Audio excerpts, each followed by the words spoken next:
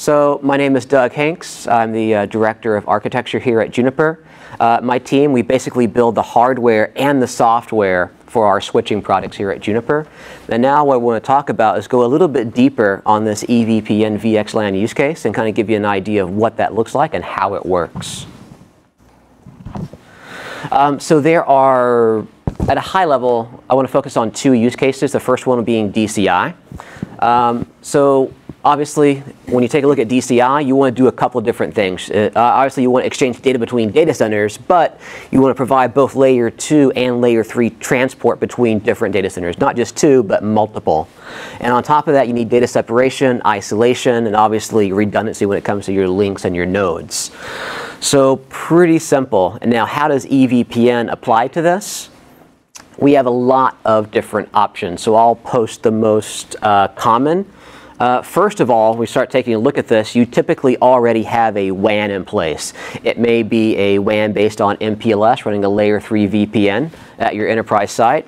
And what I'm showing here is a simplified DCI segment wrapped around upon itself. So basically this box over here on the left, this is your first data center, and over here is your second data center. And these MXs here are the edge routers. So I just kind of show it loop back on itself, so I'll be showing different options here. So the first option, we assume there is a existing MPLS network back here that you guys own and you manage, or you buy it from someone else such as AT&T or Verizon or what have you. So this already exists, and this is going to be a layer 3 VPN that you buy. Now the first option is, well, if I want to use EVPN and VXLAN to do layer 2 DCI across the data center, how do we do that? Well, if we make the assumption that a QFX 10,000 is in your data center somewhere, regardless if it's IP fabric, fusion, or whatever, it really doesn't matter. But what we do is we can basically start and stop a VXLAN tunnel on the QFX 10,000. And because we encapsulate that traffic, we can just basically send it over the top on that layer 3 VPN that you guys already have in your network. So we kind of call this an over-the-top DCI because it's going over the top of layer 3 VPN. So it's pretty easy to implement because it requires no fundamental changes to your WAN. So does that make sense to you guys? Yeah. Okay.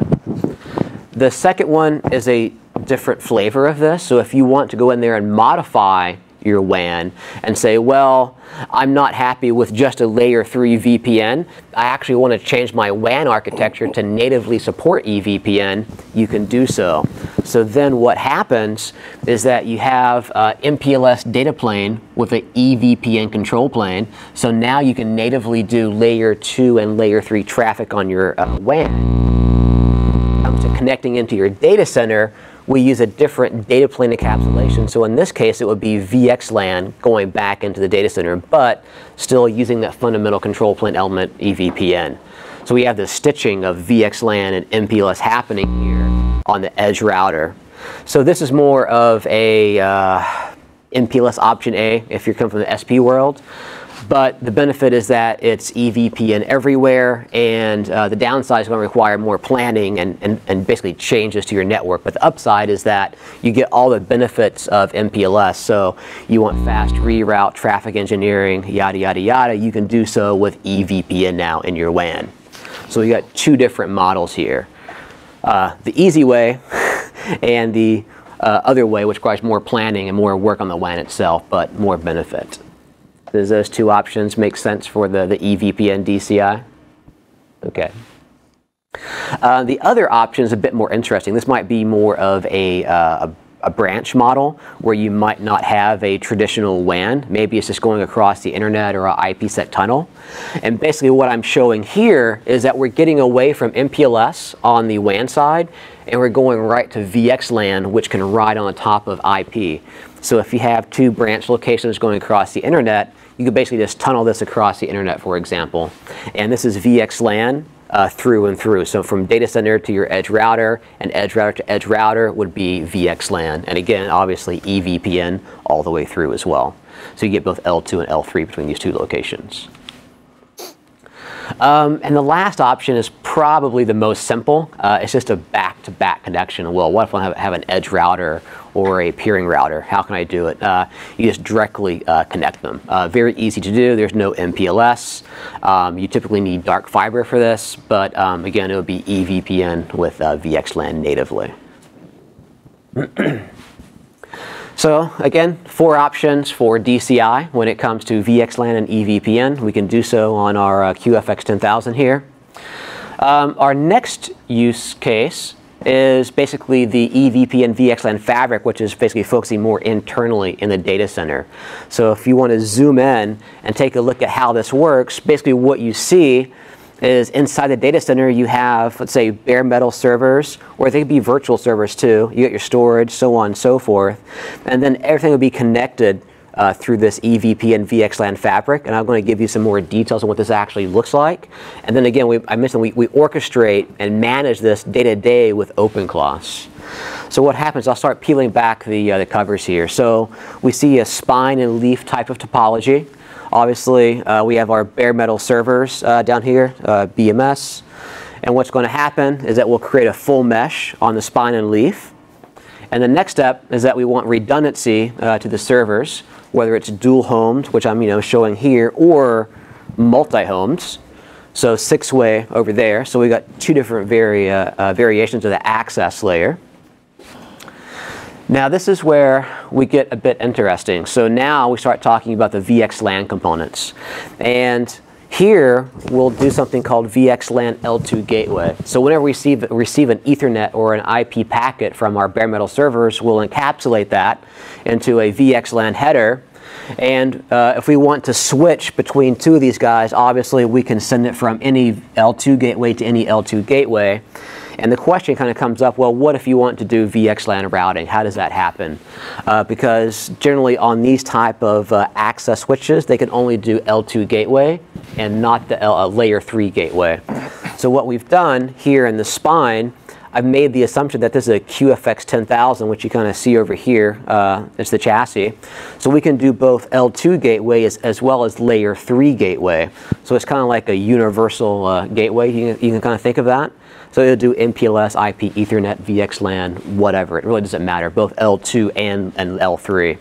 So now what happens is we can create a bunch of tunnels going between any of our access switches going back into the spine. So whether we want layer 2 or layer 3 routing, we can do so. And the benefit is that the underlay itself, it's built upon an IP fabric using BGP, standard protocols, extremely resilient. Any of these nodes go down, it's just a switch going down that happens to run BGP. It's not going to impact anyone else. Again, it's just using very standard open protocols. The next piece is we start talking about the tenant separation. How does that generally happen? So if I zoom in on one of these switches, whether you want to have application separation or tenant separation, it's the same fundamental tools. So what we have here, we start carving out VRFs, and I call this T1 for tenant 1. We'll do the exact same thing for tenant number 2, and this is going to be a layer 3 VRF as well as a layer 2 VRF. And basically start carving out bridge domains or VLANs. And we give them a VNI, which ties back to the VXLAN identifier. And we also give it a mapping to a VLAN ID. So that way we make the mapping from Ethernet to VXLAN through this mapping of IDs. So that was so obviously you do the translation between the 2. So if I need to do a migration or whatever, you can terminate it. Yeah, and we do really funky stuff too. So if traffic comes in here on VLAN ID 1, we can send it back out over here on 55 or whatever you guys want. Okay. So VLAN normalization, I guess you will call it. So we do the exact same thing in VRF number 2, and I'm showing sequential VNIDs on purpose because the namespace for VXLAN is global. It's basically 1 to 16 million. You can't overlap those. That's why I showed that as global. However, we can have overlapping VLAN IDs though. Because we make a layer 2 VRF, we can have overlapping VLAN IDs. So for example, I put here for bridge domain 1, VLAN 1, I can have the same VLAN ID 1 in tenant 2 as well as tenant 1. So in that case, that's going to be a local namespace. So we have overlapping VLAN IDs. So the next question is, how do you route between these guys? It's going to be a IRB interface or an SVI. And we connect these up into the IRB. And we basically do this in the control plane for policy enforcement. So if you want to say that tenant 1 can only route and switch within this one VRF, you can do so. It'll happen at line rate in the data plane. Now, if you want to say that tenant 1 can also talk to tenant number 2, we'll make a control plane adjustment in BGP, and it'll say, well, for these particular NLRIs, whether it's an IP/mask or an IP/MAC address, will allow that traffic to propagate between these two different VRFs, and therefore these tenants can talk to each other. And the exact same thing can happen going out to the internet or the WAN. We just explicitly allow or deny what traffic can go in or out of that network. Now, are you guys doing any kind of distributed firewalling across down at the access layer, or is that a we have the ACL support, but okay. we don't have stateful firewalls built so it's into still this going natively. northbound. But what we could do is the virtual SRX, and we could put it in the compute clusters and then enforce it like that. It's not Hyper-V. Yeah, just not Hyper-V. Yeah. That's good. So does this make sense to you guys? I'll pause here. Now back to the virtual, is that a kernel module or is that an actual VM that's going to run? It'll be a virtual instance. I will let my friend speak to that. I am not well versed in the world of virtual SRX. Okay. Yeah. Yeah, I'll talk about it, but it's actually a VM. Okay, but it's not a kernel module. It's just so it could vMotion between and okay. Okay. Cool. Repeat. Yeah, so it's it's not a kernel module. I'll talk more about it. It's actually a VM that we instantiate for a virtual firewall. Okay, cool. I'll speed up a little bit. There are two options when building out these VXLAN fabrics. You can do it in a 3-stage topology, or if you kind of grow beyond the capacity of the spine, we can go into the 5-stage as well. A lot of different design options, but we do support both depending on your scale and your needs and the amount of servers that you need. So. On the next bit, I do want to give you a bit more of the fundamentals. We already talked about the different VRFs already, so I'm not going to repeat that. What I'm actually showing here on the dotted line is that layer 2 VRF. And then we have our bridge domains, and I talked about the IRB already. But the piece I want to show you is the interaction between the spine and the leaf. And there's an assumption here. The assumption is that this is going to be a top-of-rack switch based on the Broadcom T2 chipset that only does VXLAN L2 gateway. And what that means is, from an overlay perspective, it's layer 2 only. However, the underlay is layer 3, but when it comes to EVPN and the overlay, it can only do L2 functions. So you're not going to see the repeat of your VRFs down here. You'll see a global default virtual switch instead. And what happens is that we'll migrate our L2 components that is up here into the switch, because again, from an overlay perspective, it's only layer 2. So we just replicate those bridge domains. And now what happens is, obviously, we'll put those VTEPs into the network itself, and then we'll extend the VNIDs to match those bridge domains. So what happens is, whether it's L2 or L3 traffic coming in from your servers, we'll encapsulate that. It'll get tagged into the correct VNID, and it'll basically get routed up here, or we can natively switch in the switch as well. And when it comes to the routing side, you may ask, well, where's my default gateway from my server? And it actually exists up here as the IRB. And if you imagine you have multiple spines, whether it's 2, 3, 4, 16, 32, whatever it is, this is actually an Anycast gateway. And by using EVPN, we don't need to have that, .2, .3 kind of scenario. It's all just .1 for your default gateway. And we keep track of the MAC addresses, the synchronization, and MAC learning through EVPN. And you caught me, I know. So I'm thinking, so if I have, going back to a virtual environment, if I'm in one rack and I hit my Tor at my leaf and I'm on the same host and I'm going to a different subnet, whatever, getting to another network, am I going to be able to go straight up to my leaf and then back down as my gateway because it's anycast, or am I going to go back up to my spine? Right. So what happens is if you get a server down here, like you said, plugged into this leaf, and you want to route to a different bridge domain, what's going to happen? You're going to ARP for your default gateway, right, which exists is up here, up there. And it's going to say, oh, your default gateway exists on this VNID. It's going to travel up here. It's going to respond to the ARP request. It'll get the packet. It'll route it up here and send it back down to the leaf in that case. And that's because this particular leaf is based on the Broadcom Trident 2 chipset. And then when I get into the virtual, and you probably go over this as well, does that change that scenario when I'm doing the virtual? Will it at the host layer say I'm going from this VM to this VM, even though they're on the same host? Am I still going to go back up to my spine, back down, or with the virtual edition, will I stay on that host and route east-west? So again, if it's within the same host and you have virtual SRX instantiated, and if it's seeing the traffic, then it will provide all the firewalling services, do it right? Within the host itself. Within that host. Okay. Yeah. Cool. So you brought up a little earlier about developing your own chipsets. Obviously, I guess this came out of the fact that you can't do layer 3 VTEP routing with the Trident 2. Right. So are you moving to a Jericho chipset or your own chipset in the near future? And where are you going to put, because obviously you're using this through the default gateway extended community through VPN, but when you move off to your own functionality, are you going to bring your default gateway down on layer 3 on the leaf switches? Is that your plan? Yeah, so we have a pretty extensive roadmap when it comes to the access switches. I think the next, I want to show you, it's a few slides ahead. So the answer to the question is on the access switches, we tend to go with a merchant silicon just because it's good. When it comes to the spine, we had some challenges where we wanted to solve some of the hosting problems, and the current chipsets, when we started developing the system, they couldn't do it, so we had to make our own in-house silicon, and that's the Juniper Q5 chipset. So that was where we could route switch anything, whether it's VXLAN, GRE, NVGRE, or MPLS, we could do so in that chipset. And we keep that chipset in the spine of the network, and the merchant silicon in the access part of the network. But obviously, Broadcom's going to have a T2 Plus chipset very soon that'll do VXLAN routing in the access layer.